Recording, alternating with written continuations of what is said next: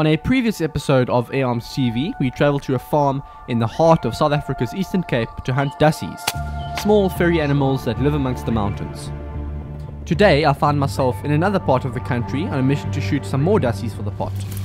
I'll be using my trusty Airarms S510 Ultimate Sporter, an airgun that is perfect for this job, and I'm hoping to take some cracking long range shots if the opportunity presents itself.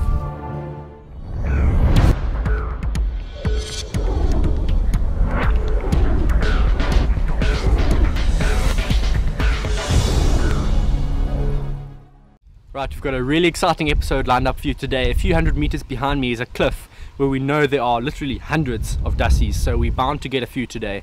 We're just going to have to sneak in quietly as we get close here, and we're going to set up, do some range finding, set up the scope for the long range shots, put the scope cam on, and start getting happy with the trigger.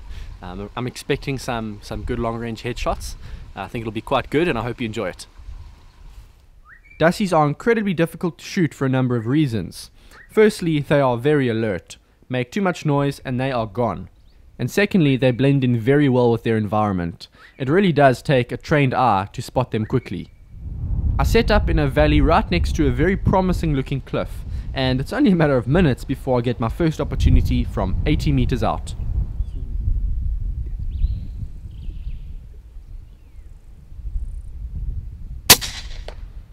I hear the thud as that 22 caliber pellet passes straight through the head, and Dassie number 1 collapses right on the spot. Video footage captured through the scope at 20 times magnification shows a perfectly placed shot, and I really couldn't be happier. It's not long before I get another opportunity, but this time I'm not so lucky.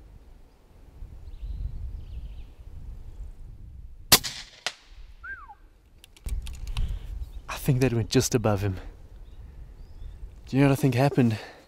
He was the same distance as the other ones, 80 meters, but a slightly steeper incline angle, maybe 5 or 6 degrees more. And even 5 or 6 degrees will change exactly where that bullet goes. And I think the pellet went a few centimeters too high and just went right over his head. So that shows your margin for error is really small. But that's why I enjoy hunting like this, you know, even when you miss a few times, you learn. Each miss, you learn. You learn what you have to do to get your shots right. So it's a great learning experience, and it's a lot of fun. Can't go wrong. It takes a while before another Dassie presents itself, but in these situations, patience is key. I may have missed the last one, but this guy is not so lucky.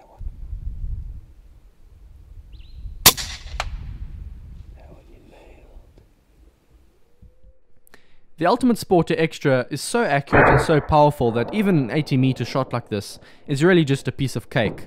The difficulty is predicting how gravity and the wind will affect the pellet in flight, but in this case I get it spot on, aiming half a mil dot lower than I did before. Dassie hunting is awesome because it really tests your knowledge of ballistics and your understanding of long range shooting.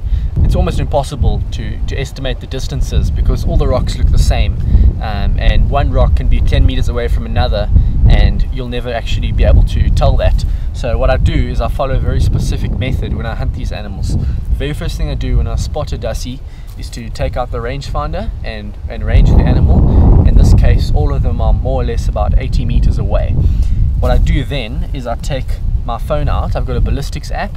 I measure the incline angle, and then I input both the incline angle and the distance, and then it gives me a number in minutes of angle of how I need to adjust.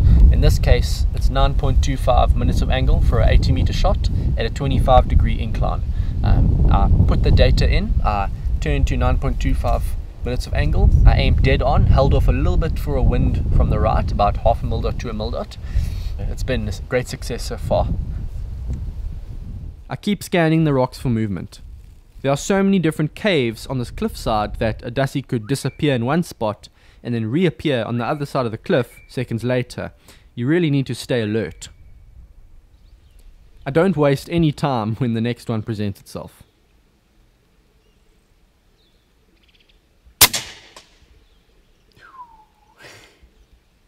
He's down. Again, it's a perfect headshot, and that really is a testament to the accuracy and the power of this gun. He rolls off the cliff, and I realize that the toughest part of the day is still to come. I've got to collect all of these afterwards. Wind's blowing now. I have to hold 2 or 3 mil dots to the right. It's getting a bit out of control, so I'm going to wait a few more minutes and then maybe call it a day. Just as I'm about to pack up, the wind suddenly dies down and 2 Dassies appear out of nowhere.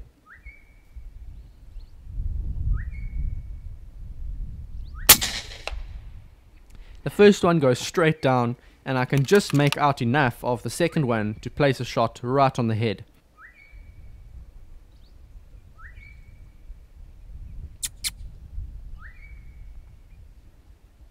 I take my time and I pull the trigger.